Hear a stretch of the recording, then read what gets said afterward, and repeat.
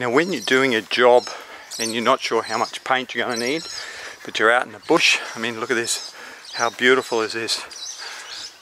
Listen to the birds. Such a beautiful place to work, and it's a long way from the paint shop for sure, I'm telling you. So what you need to do is oh, there's some nice flowers, frangipani flowers, absolutely beautiful. Look at that.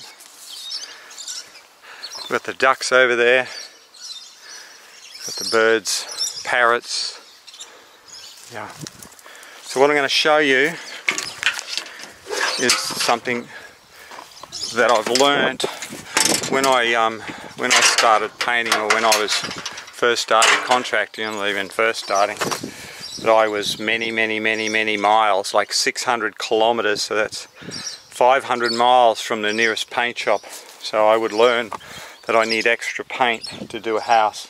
Like a house like this, you don't really know how much paint you're going to need. So what you do is, if you're buying 2 drums, you buy yourself an extra one, like this one here,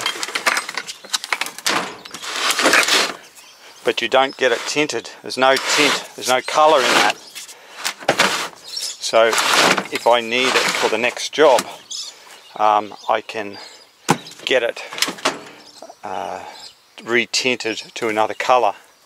So what they do is, I always ask for an extra drum, and then they put the tint in a little container. So this is called Regency White, and so we just mix that in. I'll box it in with the other drum, and that saves me having to stop and go and get another drum. We're over an hour from the Taubman's shop, and delivery wouldn't be till this afternoon if I ordered anyhow, and they actually wouldn't deliver one drum. I need to buy multiple drums for them to deliver for me, and then I order it before lunch, or 10, 11 o'clock, and I get it in the afternoon. Well, that's what you do. Little helpful tip from the painter: buy an extra drum of paint. You can always take it back because it's not tinted, and yeah, you can always use it on your next project, or you can on-sell it. You can do what you want to do. It's white, it can go any colour. This one here is a white base, so you know, any colour you can do with it. This other one here is the rafter colour, which is an accent base. So this is a darker green in a low sheen, so this will be for those rafters that I've got there. It's also the gutter colour, but the gutter colour is a gloss, and this is a low sheen. So low sheen sticks better, covers better, and then the gloss. So if you're going to put 2 coats on, you use a gloss. If you're only going to try and do it with one, you do this one here. So I just started tinting this, and I thought I'd better film it for you. This is a tint. What I've done is I've actually mixed some water with it. It's actually quite a strong tint. I poured half the drum, brand new drum, in here. So I pour that in there. Now get some fresh water.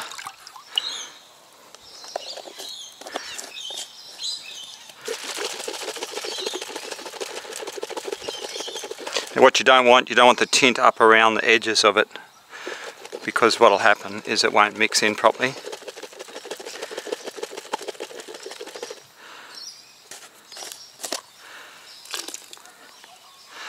A little bit more. The funny part about it is this tint mixes equally with oil-based paint and water-based paint, so it makes it pretty special, and it spreads. Okay, so I'm happy with that. It's close enough for the job. So now we're going to just give that a little stir. It's not actually to stir, but it's just to stop it from going up on the sides. I did wipe the lid off.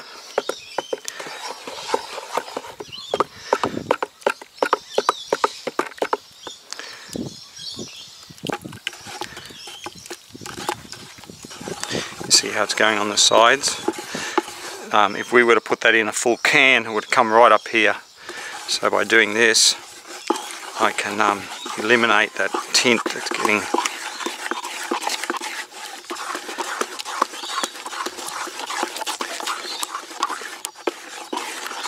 I know you've got a special tool to do this, or you're going to pull the drill out, but I'm already here.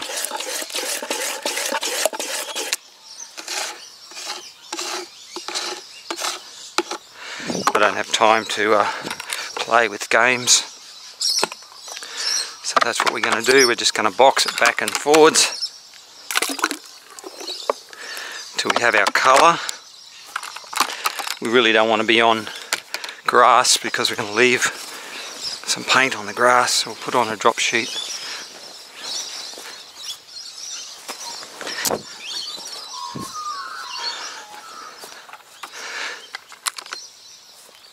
Just in case I spill some.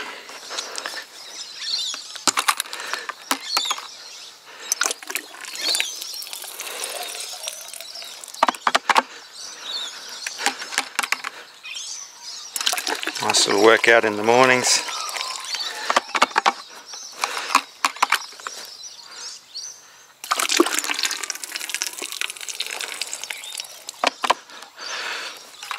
And when we get down to the stage at the end, and there might be a bit of tint down the bottom, we'll use our stirring stick to pick that up, mix it in. As you can see there, it's just about done. You just get this stick again, pick up any tint that happens to be, or any white that's underneath it.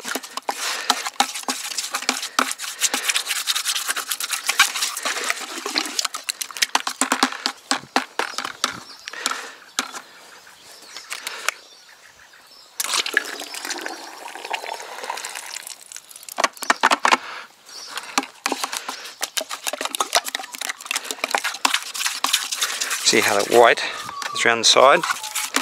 We want to mix that in as well. So paint shops use shakers. If you don't use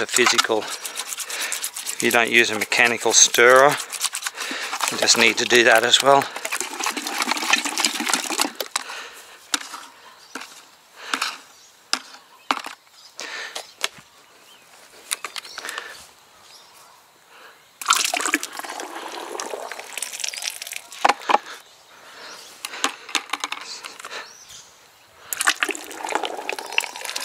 Now I like to leave the paint that I'm painting out of.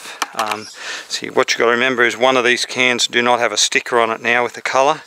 So we're going to leave this one, we're going to spray out of that one. Then we're going to put the lid on this one, because that's the one I want to finish with.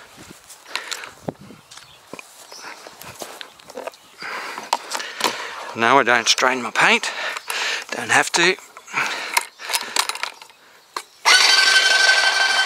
Seal that one off. I can just go over with the other paint. It's a spare now. Ready to paint this section here, goes across here. It's just going to spray it out with the wall colour. But I wanted to show you something here once again. Double check, looks good, eh? Looks good enough to paint. Watch this. Okay, do not paint it. Doesn't even have to be perfect water. Now, it'll mainly be where the sun is, you know, where the sun hits it, but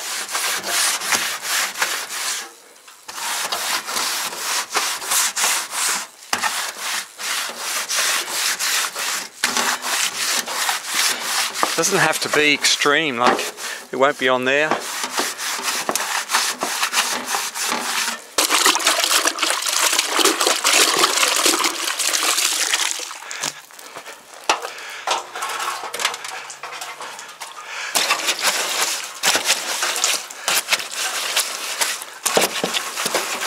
You'll see the milk coming off it, see? That. I mean, it's pretty simple preparation. It doesn't have to be. It's not rocket scientists, okay? Now we're going to give it another wipe. Okay, we've just got a little bit of wet from coming down there, but the powder's gone. The powder's gone. So do not try and paint over the powder. There is a stuffed flood make. It's called EB Emulsa-bond. I have used it before, but I only use it after I've cleaned. It's designed to be used, it's supposed to stick to this stuff, but I use it as a backup in case I've missed some on this, if you know what I mean. It's just one of those things that you can put in, because there's obviously little bits and pieces around the nails and stuff like that. It still has a bit of chalkiness, so that's what I feel that the EB is good for. Let's put it on so we don't have to clean product. It's not designed for that, I don't think. While it's powdery, it's not going to last.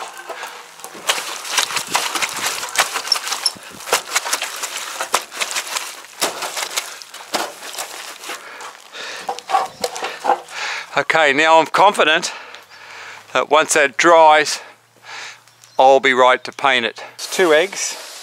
Now, top knot pigeon is native to Australia, as far as I know. As a child, we actually used to eat them because we did live out in the bush. But that top knot pigeon is actually I'm pretty sure it's a member of the dove family, and it's been camped here while I've been painting this house. It's only just flew off then, when I've set my trestles up and started washing the gutter and that down. But yeah, so that's your powder that comes off. We've got to get that powder off. But that's how beautiful is that, eh?